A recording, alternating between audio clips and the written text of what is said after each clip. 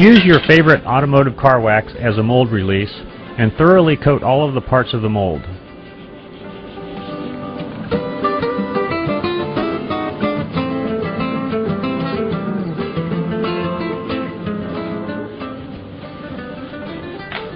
Put a mark on the edges of the parts. This way you'll know how it goes together later on.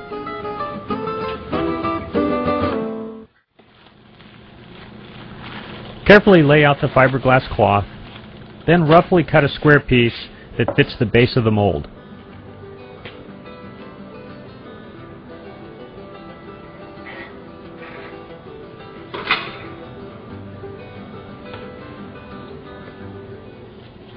Then cut a circular piece which will fit inside the mold cavity.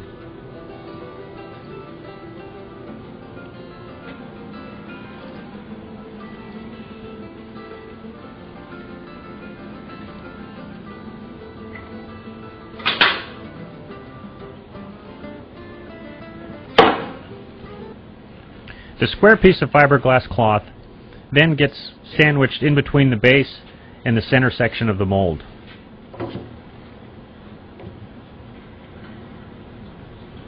Secure the parts together with the screws provided. Then make openings through the fabric for each of the bolt holes.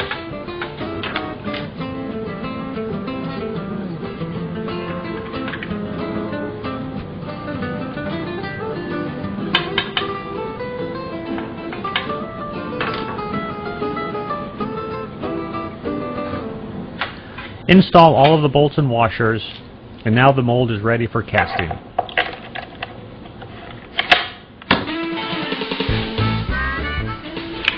The coils need to be cleaned from all oils and contaminants. Most of this is from the soldering process. Use an evaporating solvent and wire brush to clean everything up.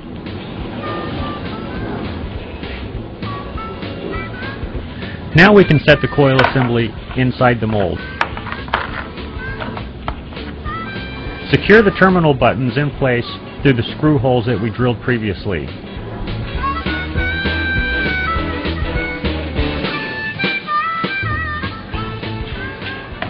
Our stator casting resin is a special two-part epoxy that features an extended pot life, thin viscosity, and low odor. It mixes in a 3:1 ratio, which is easily done with the convenient dispensing pumps.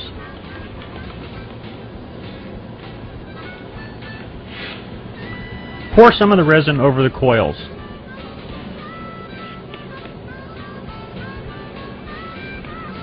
Then carefully work the resin into the fiberglass cloth, making sure that it's fully saturated, and remove as many air pockets as possible. Our resin casting system makes it easy to mix the resin as it's needed. This helps eliminate any waste. Lay the circular piece of fiberglass cloth over the coils and continue to work it into the resin. At this point, it is not important to fill the mold all the way to the top, but do try to work out as many air pockets as possible. Then put the cover on the mold and tighten all the bolts.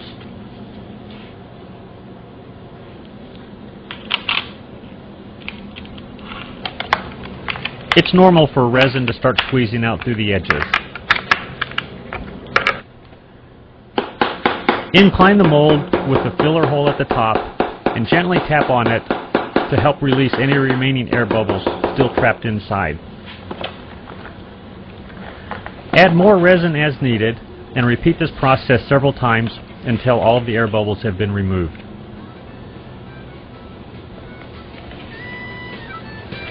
Then let it sit so the resin can cure.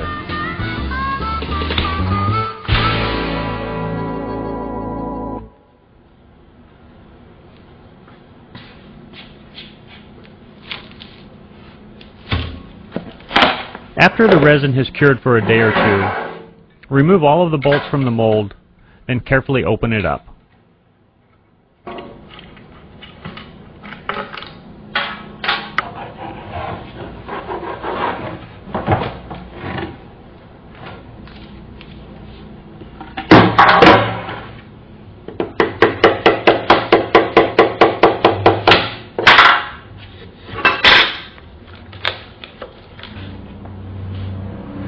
After the stator has been removed, carefully trim the edges.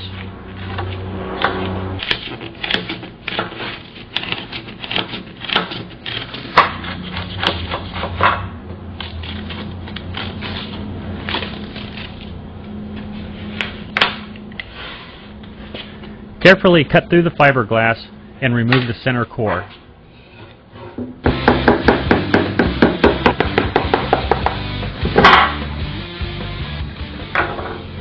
Remove all of the tape and clean the edges with sandpaper. Then scrape the fiberglass off of the terminal buttons and clean these with sandpaper as well.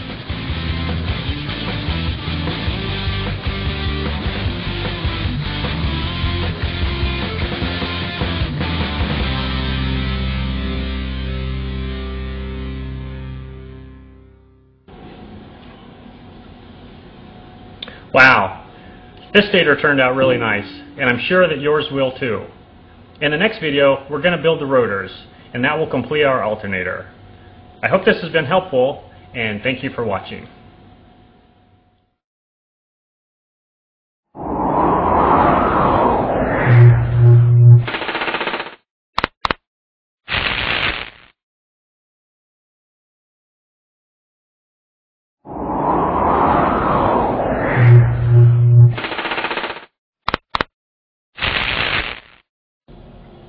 The rotor assembly is probably the easiest part in building a permanent magnet axial flux alternator.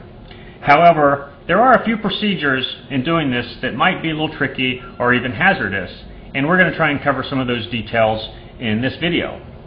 We also have additional comments and suggestions in the tutorial section on our website, so feel free to visit there for that information. So let's get started. The rotor assembly of an axial flux alternator should be based on two steel discs with magnets. The steel discs capture magnetic flux that would normally be unused and concentrates it in the field between two opposite magnetic poles. The magnets are arranged in a north-south, north-south pattern around the circumference of the discs. When the discs are assembled, opposite poles face each other. This structure manipulates the magnetic field to direct the maximum amount of energy through the coils of the stator. Our 9-inch rotor kits include two steel discs with an aluminum spacer. We machine the spacers on state-of-the-art CNC machinery. The discs are precisely laser cut. They have indicator notches every 30 degrees on the circumference to be used as an alignment guide when setting the magnets.